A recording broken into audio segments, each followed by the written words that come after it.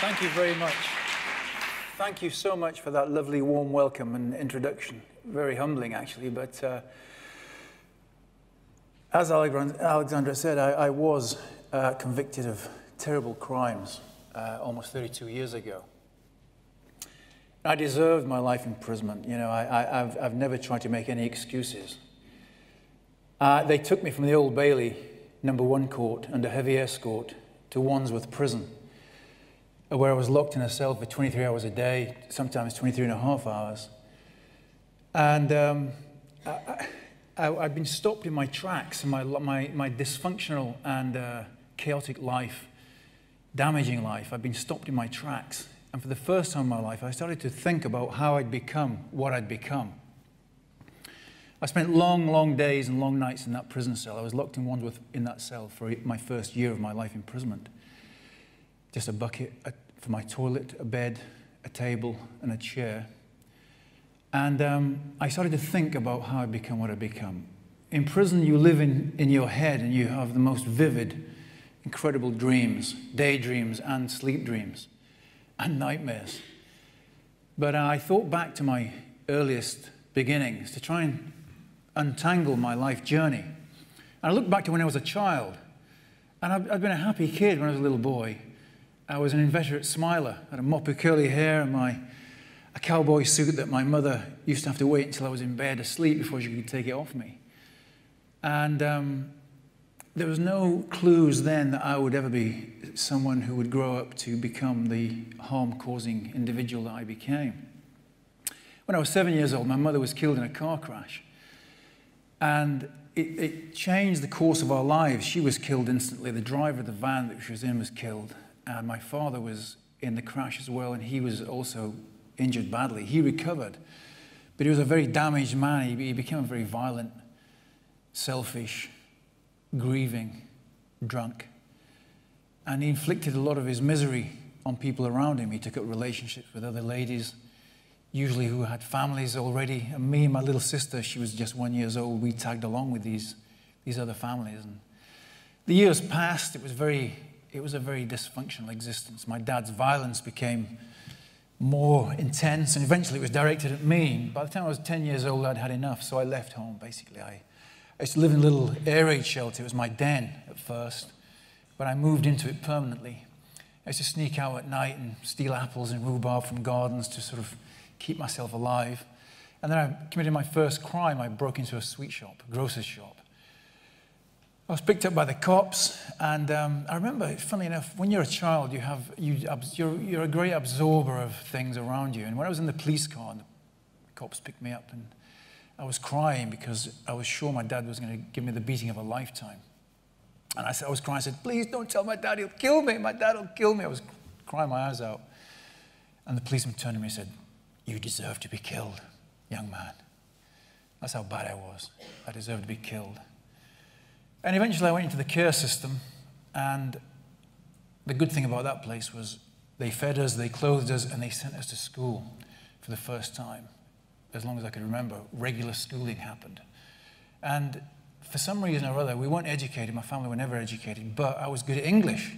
I was always the first to get my hand up in English class. And in spelling lessons, I was first to get my hand up.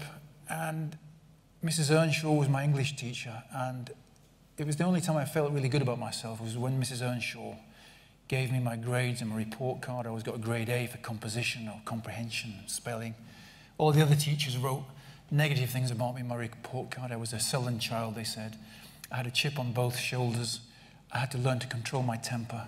I was an odd little kid, in fact. But being good at English came to nothing, really. I basically left the home when I was 15 years old. I went back to have another go at living with my dad. He now lived with another family in Weston-super-Mare, which sounded great to me. Weston-super-Mare, glamorous place.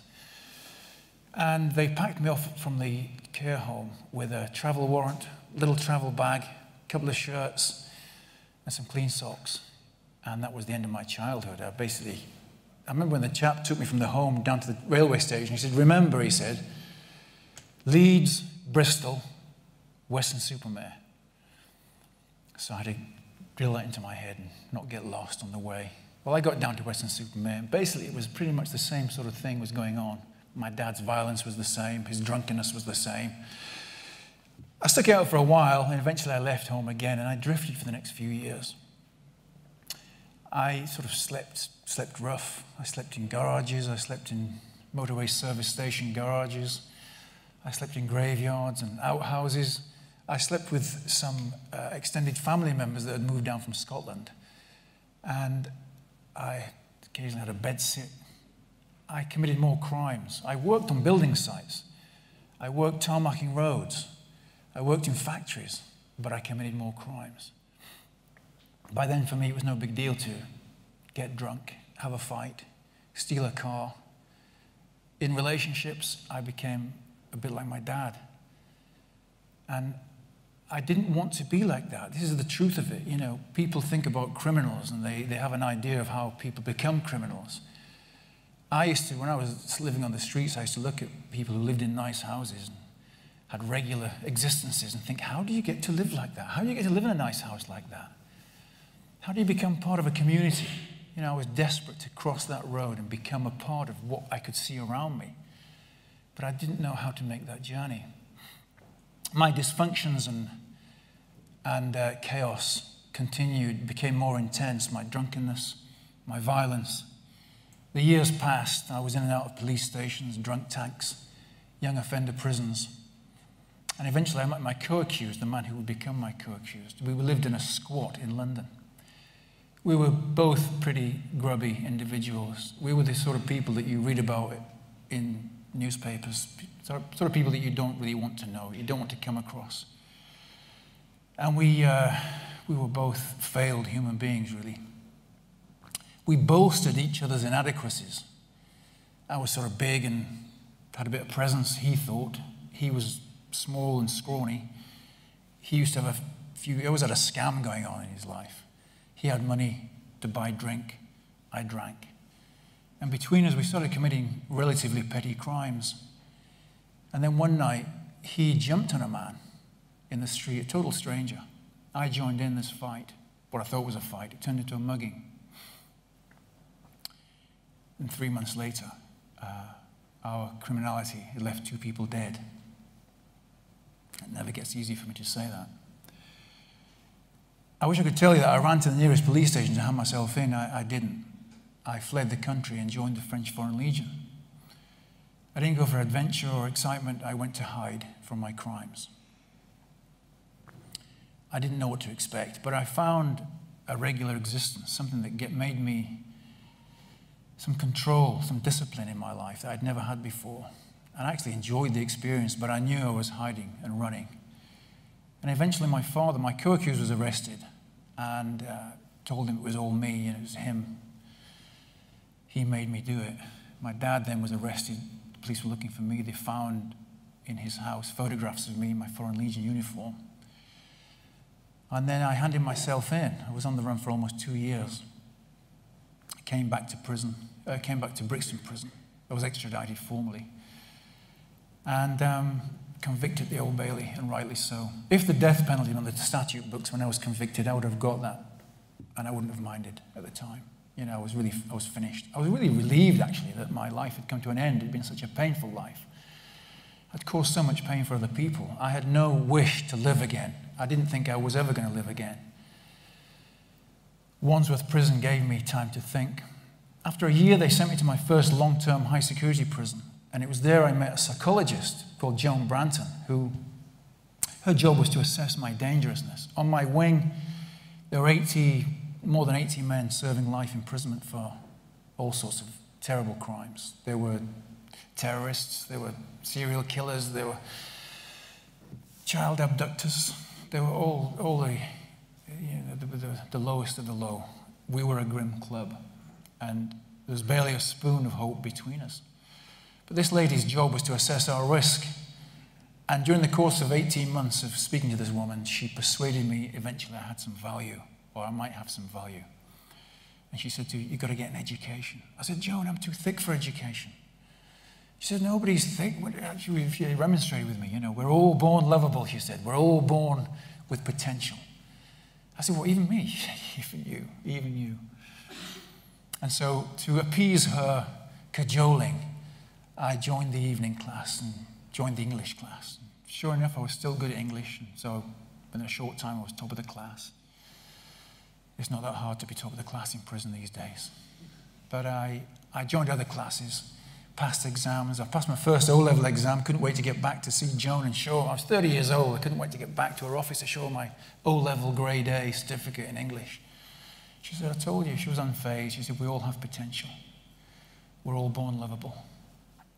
I joined other classes, passed more exams. It wasn't all education and fun and games, you know. People outside think that there are rules in a prison, and there are. In the governor's office, there's a big book that says prison rules.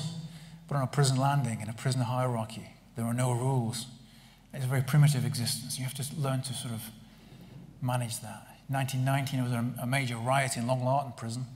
The barricades went up. My next door neighbor was in for killing 5 people. He said, let's kill the nonces, the sex offenders. Let's burn the nonces. I said, Mick, let's not do that tonight. Try to keep some calm in the place. The IRA prisoners eventually calmed the place. Mick hanged himself 6 months after that riot. During my course of my 20 years in prison, 1,247 people took their own lives in jail. So I knew it was a struggle in there. But I focused on books, education. I had some ability to survive the landings. I had no expectations or ambitions or aspirations to be rehabilitated, to be a writer.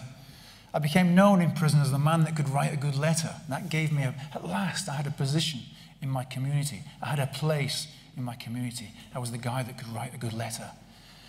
And that was enough for me.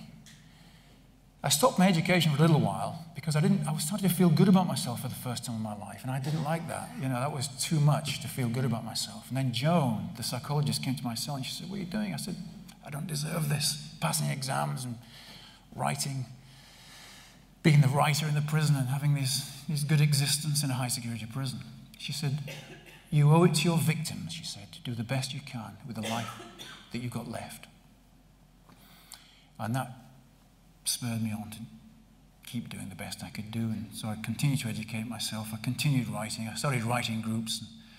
Eventually, after 15 years, the Guardian newspaper invited me to write a regular column for them about prison life. And so I could have crawled in a hole in prison and rotted. Lots of people do. Lots of life prisoners, they give up.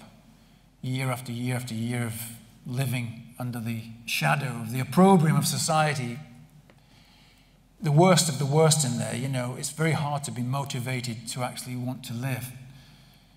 But I wanted to do the best I could. When I got that chance, I decided to grasp it. It was one moment in my life where I could actually prove that had things been different, maybe I could have been a writer, could have been a journalist, a Guardian columnist. Never saw that coming. And I started writing this column for the paper called A Life Inside. And it attracted a following. And I went from being the writer, the prisoner who could write, to being a writer in prison. I was like a secret journalist on a long-term assignment on the wings and landings of our prisons. And I felt good about that. It was the best I could do. They released me after 20 years, not because I was a Guardian journalist or a Guardian columnist, because they said I was rehabilitated. But it was Joan Branton who made me feel I might have some value, that psychologist, who persuaded me to dig in, to do the best I could with the life I have left. She persuaded me that I might be redeemable. And so I was released after 20 years. I walked out. I used to live sometimes and think, if I could just live long enough to experience one sunny day in there, I'll keep going. You know, and I walked out of prison after 20 years on the sunniest August day you can imagine. Blue skies, beating sun, the big gate opened. The prison officer, I walked out, the prison officer called me back. He said, come back. I didn't want to go back. He said, come back, come back. He had a little pay packet thing in his hand. I said, what's that? Your discharge grant. I said, no, I'm fine. I made some money from my writing. Most of it went to charity. But the last year I was in, I was allowed to keep the money I earned from my writing. So I had money in the bank. I said, no, thanks, I'm fine. No, he said, you must have a discharge grant. I said, oh, okay. So I signed for it, and I thought, 20 years, a few bob in here, and I looked in there, £46. And it's still £46 today, 10 years later. And I thought, thank God I developed some skills and some abilities in there that would allow me to make a living, to live the best way I can outside. Thank goodness, because prison experience, if you make it by chance, not by design. So I wrote my book, Redeemable, and I've dedicated it to Joan, the psychologist. And someone said to me a few years ago in The Guardian, Erwin, what makes a good writer?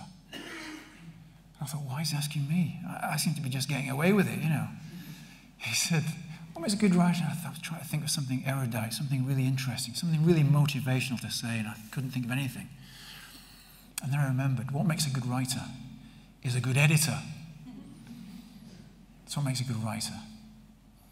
So thank you for your amazing observations, your utter commitment to my book, and for your compassion, your understanding, and your superb professionalism. Thank you, Alexander Pringle. And thank you, Bloomsbury. And I hope this book does well for all of you. Thank you very much.